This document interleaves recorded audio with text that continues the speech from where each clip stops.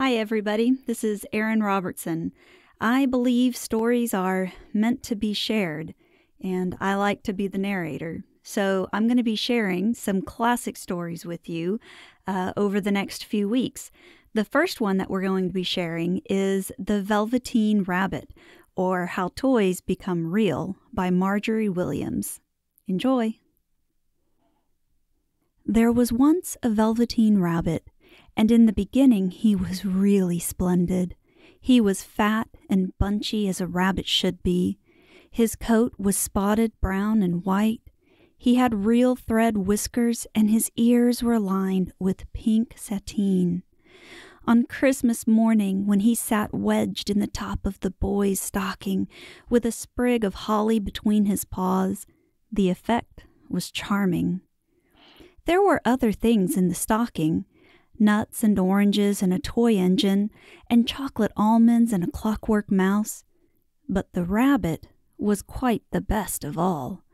For at least 2 hours the boy loved him, and then aunts and uncles came to dinner, and there was a great rustling of tissue paper and unwrapping of parcels, and in the excitement of looking at all the new presents, the Velveteen Rabbit was forgotten. For a long time he lived in the toy cupboard or on the nursery floor, and no one thought very much about him. He was naturally shy, and being only made of velveteen, some of the more expensive toys quite snubbed him. The mechanical toys were very superior and looked down upon everyone else. They were full of modern ideas and pretended they were real. The model boat, who had lived through 2 seasons and lost most of his paint, caught the tone from them and never missed an opportunity of referring to his rigging in technical terms.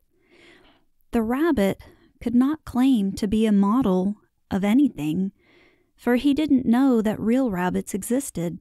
He thought they were all stuffed with sawdust like himself, and he understood that sawdust was quite out of date and should never be mentioned in modern circles.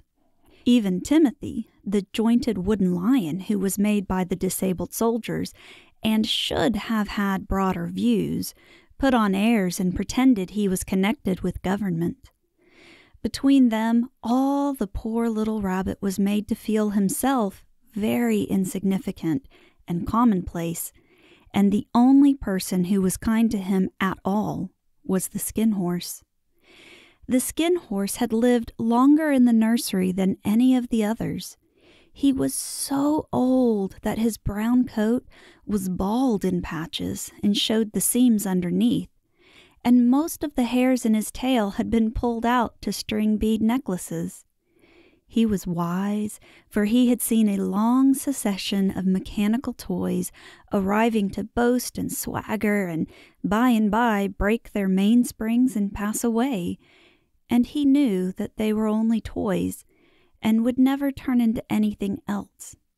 For nursery magic is very strange and wonderful, and only those playthings that are old and wise and experienced like the Skin Horse understand all about it. "What is real?" asked the rabbit one day when they were lying side by side near the nursery fender before Nana came to tidy the room.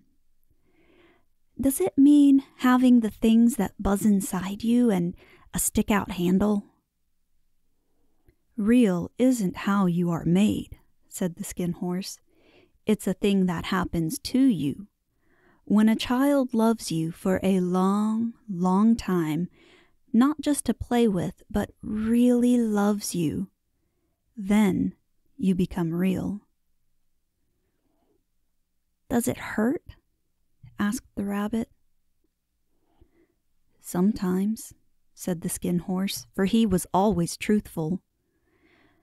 "When you are real, you don't mind being hurt." "Does it happen all at once, like being wound up?" he asked. "Or bit by bit?" "It doesn't happen all at once," said the Skin Horse. "You become. It takes a long time, That's why it doesn't happen often to people who break easily, or have sharp edges, or who have to be carefully kept. Generally, by the time you are real, most of your hair has been loved off, and your eyes drop out, and you get loose in the joints and very shabby. But these things don't matter at all, because once you are real, you can't be ugly, except to people who don't understand. "I suppose you are real?" said the rabbit, and then he wished he had not said it, for he thought the Skin Horse might be sensitive. But the Skin Horse only smiled. "The boy's uncle made me real," he said. "That was a great many years ago. But once you are real, you can't become unreal again. It lasts for always." The rabbit sighed.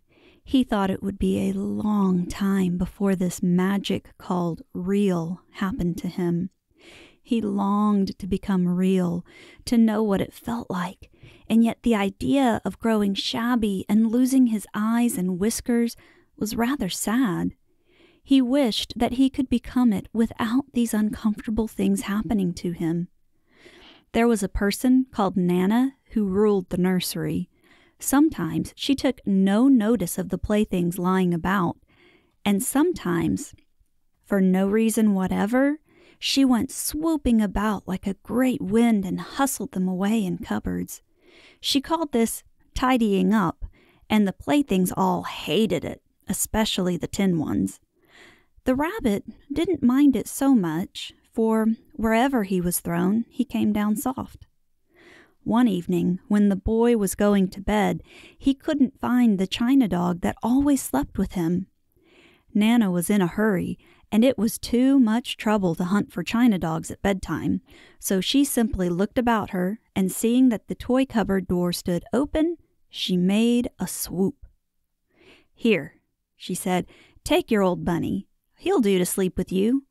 And she dragged the rabbit out by one ear and put him into the boy's arms. That night, and for many nights after, the Velveteen Rabbit slept in the boy's bed. At first, he found it rather uncomfortable, for the boy hugged him very tight, and sometimes he rolled over on him, and sometimes he pushed him so far under the pillow that the rabbit could scarcely breathe. And he missed, too, those long moonlight hours in the nursery when all the house was silent, and his talks with the Skin Horse.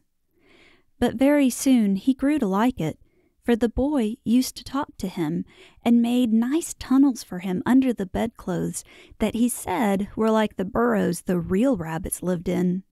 And they had splendid games together, in whispers, when Nana had gone away to her supper and left the nightlight burning on the mantelpiece.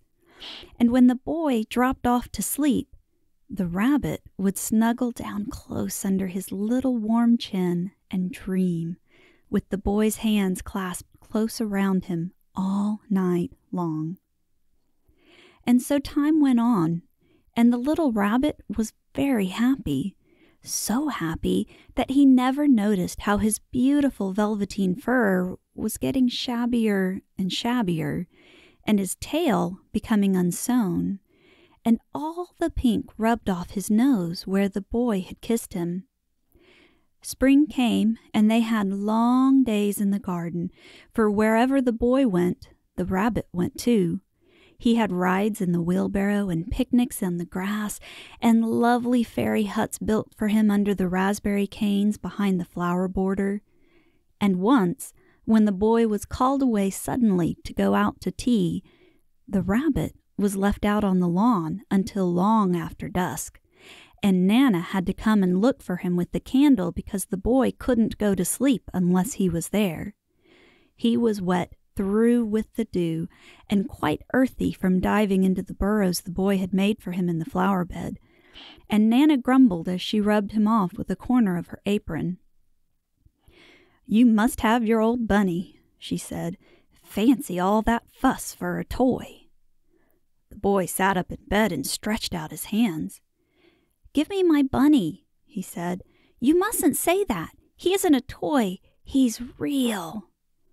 When the little rabbit heard that, he was happy, for he knew that what the skin horse had said was true at last. The nursery magic had happened to him, and he was a toy no longer. He was real. The boy himself had said it. That night, he was almost too happy to sleep, and so much love stirred in his little sawdust heart that it almost burst. And into his boot-button eyes that had long ago lost their polish, there came a look of wisdom and beauty, so that even Nana noticed it next morning when she picked him up and said, "I declare if that old bunny hasn't got quite a knowing expression." I hope you've enjoyed the first part of The Velveteen Rabbit. Tomorrow I'll read the next section, and we will learn about what happens now that the rabbit is real, what adventure he and his boy go on the summertime. So I hope you will join me tomorrow for the next part of The Velveteen Rabbit, and I hope you've enjoyed today. This has been a reading of The Velveteen Rabbit by Margery Williams, narrated by Erin Robertson. For more samples of my work, you can visit my website at www.erin-robertson.com, and that's Erin with an E. You can also follow me on Facebook, and of course, subscribe to the YouTube channel for more readings of classic stories. Hope you enjoyed it, and hope you have a wonderful day.